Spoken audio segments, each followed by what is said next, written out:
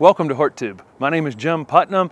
This is all the things we do leading up to mulching the garden. Mulch can be a lot of different materials, and we'll talk about that in just a minute. But we've got to get something down on top of the soil to hold in moisture and hopefully suppress weeds and help beneficial bacteria, beneficial fungi, stay cool during the summer, stay warm in the winter. There's lots of benefits of having a mulched bed. But before I do it, before I spend the money and before I spend the time, I want to get some of my late winter projects done so that after the mulch goes down, we're putting as little foot traffic on the bed as possible, because the disturbances, anytime you're bringing soil to the top, you're probably bringing weed seeds to the top. So again, as soon as I put that mulch cap on, I kind of want to stay out of the beds. If you have planting to do and things like that, you have planting to do. That's life. But I'd like to get as much of this done as I can. One of the main things is pruning. We've been putting up a lot of pruning videos. I'll link a couple of them down below this video if you want to take a look, from pruning large shrubs and perennials and grasses and ground covers and all kinds of things. And that's giving us some material that we can use as mulch. So let's take a look at a few different things that can be used as mulch. The finished mulch we're going to be using in a couple of weeks after we do some of these projects.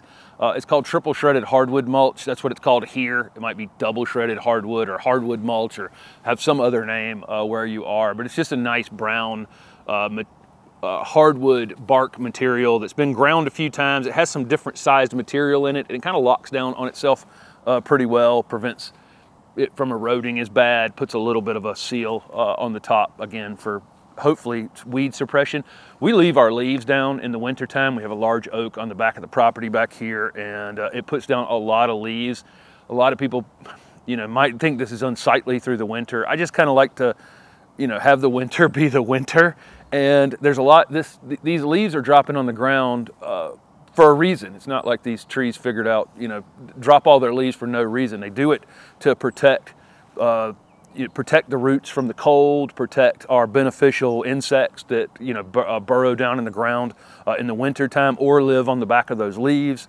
They're just in general, it's like a barrier that the trees drop on the ground to protect themselves in the forest floor, and to refeed themselves their own nutrients. So they used that set of nutrients to build those leaves last year, to grow those leaves, and then it dropped those same nutrients back on the ground. So I don't want to take those nutrients and then rake them out to the street and let the city take them and then remulch immediately. So we leave the leaves down. They're in the process of breaking down. In some places, though, they're too thick.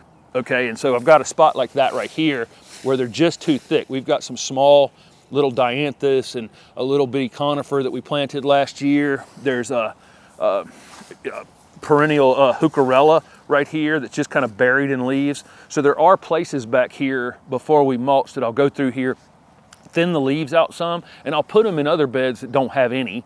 So I'm not going to get rid of them, but any place that it's overly thick, I will redistribute them. So I'll leave the ground covered in leaves, but not a thick layer.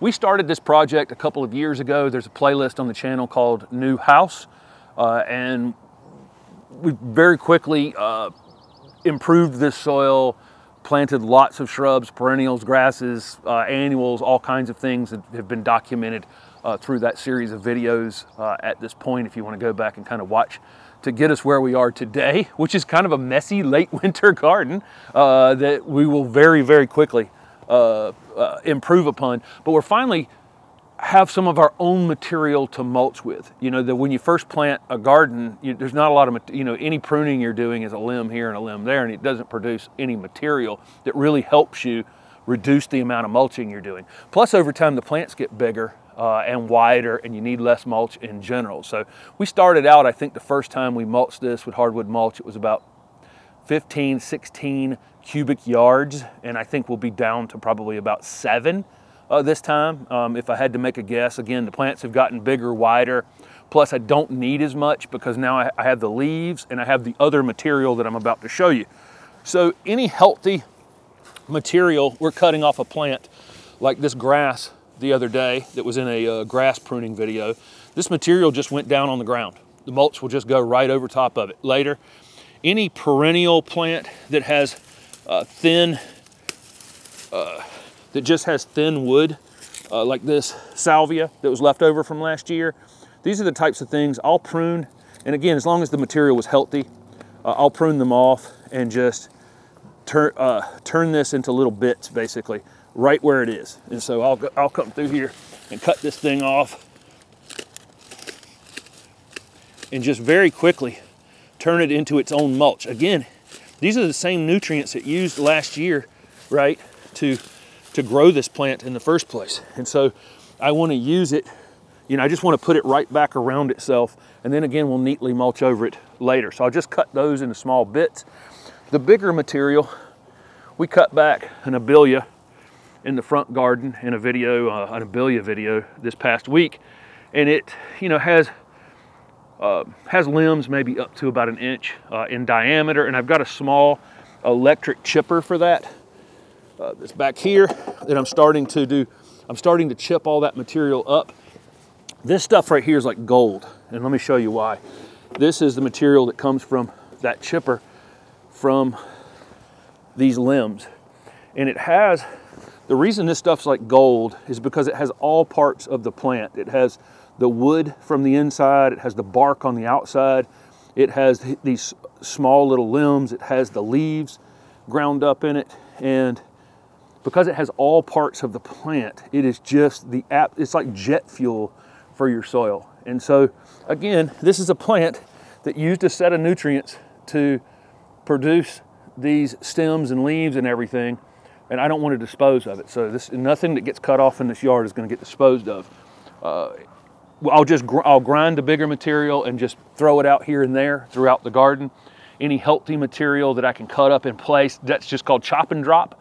You're chopping it down, cutting it into small bits, putting it right where it is, and then we'll put a decorative mulch over it so it looks, looks finished and polished and that kind of thing later. But that's how we go about making, putting the nutrients that the plants are using during the growing season right back on their own roots. So we'll get the leaves respread out, get all of the pruning done, which I still have quite a bit of to do. The next step is to make sure you're as weed-free as you possibly can be. And so this time of year in the winter, sometimes the plants are thinner, we can see into them a little better. It's a good time to look around and see if there's any of these kind of woody, this is a ligustrum that had come up in the middle of a plant during the season last year and you couldn't see it. But at this time of year, it's easy to see and it's easy to pull. Over here under this azalea, here's an ivy that it dropped from a seed back here under the plant, and it's easy to pull this first year it's in here. There's another little ligustrum next to it. I see one over here to my left. These little noxious weeds that are coming up, but they're easy to pull out of the ground right now this time of year. They're easy to see, and I want to get, again, this is a disturbance. You know, if I came through here and pulled this later, I'd be pulling soil up, which again brings another, probably brings more weed seeds up. I want to do all this hand pulling first. We're filming this in February, and a lot of the weeds that you might have are like chickweed and henbit, some of our cool season annual weeds, and they can really take off and take over the garden very quickly. So I want to get those out as much as possible. So as you can see in the front turf area, all the things we've been pruning off of shrubs, all that stuff's going to go through the chipper and be applied to the garden, just a thin layer here and there before we do our final mulching. If you've got a big planting job you're doing in just one area of your garden, that might be a spot that you don't mulch right now until after those plants have gone in the ground, because planting is obviously the biggest disturbance of all, bringing up soil, and those kind of projects look better when you put that cap of mulch on them after the things have gone in the ground. So that might be something that you would consider, is just mulching everywhere except for a couple places where you're going to be doing planting jobs. Another thing that we'll do here, we have a little bit of zoysia grass in the front garden, and it tries to creep into the bed, just like Bermuda, zoysia, centipede, these warm season grasses. So this time of year, I like to go through and just and cut them. I use this just little flat, narrow shovel. It's maybe 6 inches wide. It's got a flat blade on it. It's got a good place to step on it. It's really quite good for creating a crisp edge. And so I'll go through and step it down in the ground. I've got edging videos on the channel, and we've got videos on creating new beds. And so one of the videos that'll be going up soon is I'm making the turf area in the back a little bit smaller, and then it's going to become a patio later. But in the meantime, I am going to create some additional bed space. So that'll be an upcoming video. But we'll do any edging. And so again, we're talking about any basic disturbances that we're doing. So when we're edging, I can take this material and just throw it right up in the bed like this. You know, I can go down and then again, just chunk this material up in the bed. The problem with that is it's got this zoysia grass in it. And so for me, I need to back cut it like this, just like that, and actually remove this. It'll end up on the compost pile in the back, but this is how I have to create an edge here. You see that zoysia grass is actually in that. But you can see I can make, okay, I'll pull it out here on the turf so you can see, but I can make a really crispy edge. I have to back cut it like that in order to do it, in order to make sure this Bermuda is not going to, zoysia grass isn't going to cause me a problem. Normally I'd have a wheelbarrow here and not be throwing it out on the turf, but I'm just kind of showing you. I want to cut this trench edge. You can see I can make it nice and crispy like that using this flat shovel. Make pretty quick work of it. Good time of year to be doing it because the ground is moist and it's soft. And again, this material will just go onto the compost pile. This is, if I throw this up in the bed, Bermuda, zoysia, centipede, it's going to be growing out there. I have 2 giant bags of plant tone fertilizer that I just got, and in the next week or so you'll see a fertilizing video. This is one other thing I want to do before I mulch. This organic fertilizer is, number one, it's very appealing to the dogs and has an off odor. So those 2 reasons I want to put it out and then immediately put mulch on top of it. So it's just kind of sealed away, but it'll also keep it from washing away. So there is an order of things here. Just trying to do as many things as I can possibly do to disturb the beds as little as possible after we mulch.